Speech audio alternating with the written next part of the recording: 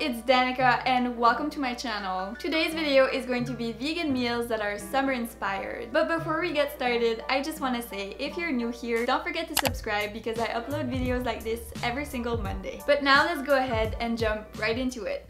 Let's start with these delicious pancake donuts. You're going to need a cup of flour, 1 banana, a cup of non-dairy milk, a tablespoon of baking powder, a pinch of cinnamon, and chocolate chips to taste. To a bowl, start by peeling and mashing your banana, then set it aside. In another bowl, add your dry ingredients, your flour, baking powder, and cinnamon. Just give that a little stir before adding your wet ingredients, which are your banana and your non-dairy milk. Then you want to mix that all up and then add in your chocolate chips.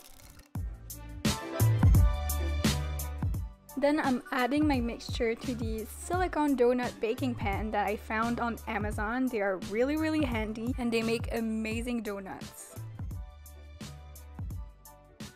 Then you want to add your silicone pan to a glass pan and put that in your oven at 350 Fahrenheit for about 15 to 20 minutes. Give your silicone pan a little pull just to help your donuts come out easier.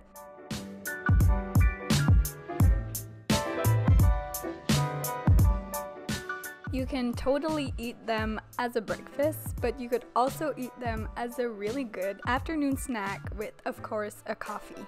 This next recipe is a cold pasta salad.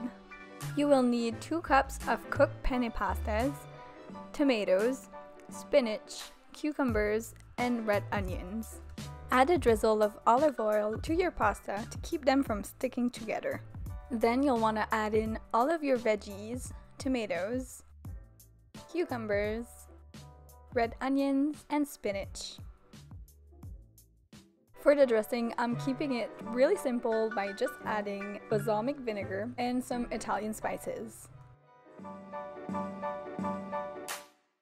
This next meal is one of my favorite, and that's tofu spring rolls.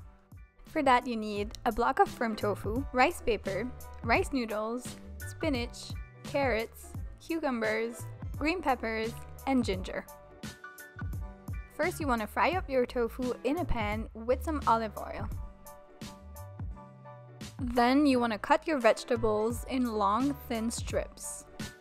To prepare your spring rolls, you want a dish with water in it and one without. You want to dip your rice paper in the water for about 10 to 20 seconds, and then add a bit of every ingredient to your rice paper. Fold the edges and then roll it up. Then you want to repeat these steps and make as many as you want. Now I'll show you how I made this dipping sauce. Add 2 tablespoons of peanut butter to a small bowl with 1 tablespoon of maple syrup and 1 tablespoon of soy sauce. Add a bit of water to thin it out and then mix that all up. This is one of my favorite meals for the summer because it is so light and so refreshing. I hope you guys enjoyed today's video. If you did, don't forget to subscribe for more because I upload every single week. And I'll see you guys in my next video. Bye!